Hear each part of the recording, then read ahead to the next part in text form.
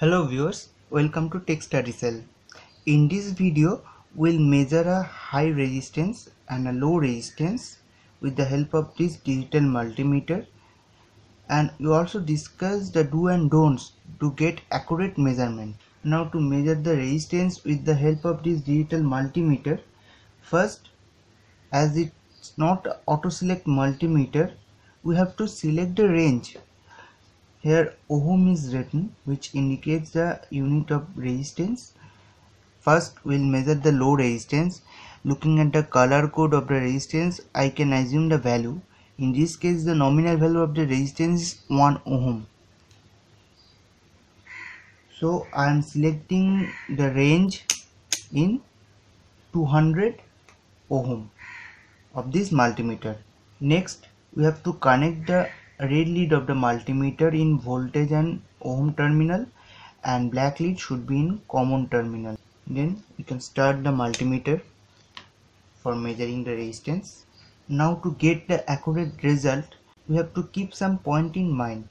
Before measuring any lower resistance, we have to connect the both lead of the multimeter, and I am getting a value of 0.2 ohm, which is the resistance of this lead. Now we measure this resistance by connecting the both lead across the resistance. I am getting 1.2. As earlier I have measured the resistance of this lead, which is 0.2, so I am going to subtract 0.2 from 1.2, and I am getting 1 ohm, which is accurate. Please remember, before measuring any lower value resistance, first connect the lead and measure the lead resistance. Later on subtract the lead resistance to get accurate result. Now we'll measure the higher value of resistance. For this resistor, the nominal value is 1.5 mega ohm. We can measure it looking at this color code. Now to measure the higher value, I have to select the range according. I am selecting here 2000 kilo ohm, which is 2 mega ohm. Now to get accurate result, we have to keep some point in mind for the higher value of resistance. While measuring any higher value of resistance, we have to hold the resistor in one hand and connect the both lead across the resistor. Now in the display you can see it's 1456, which is 1.45 mega ohm, almost near to 1.5 mega ohm. Now if I connect my both hand, or I hold the resistor with my both hand, you will see the value is reducing as I am connecting my body across the resistor, and it's an erroneous result. To avoid this type of error, I have to hold the resistor in one hand and connect the both lead across. Then we'll get accurate result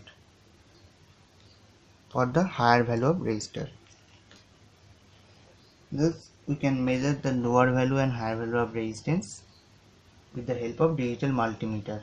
Now another function of this multimeter is continuity.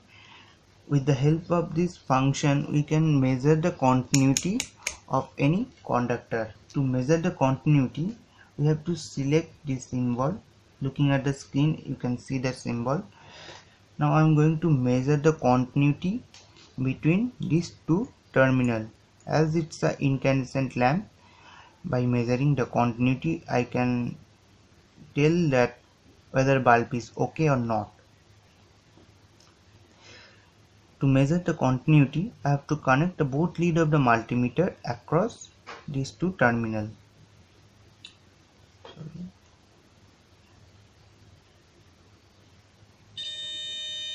Okay, it's showing the resistance 38.8, and listening the sound I can tell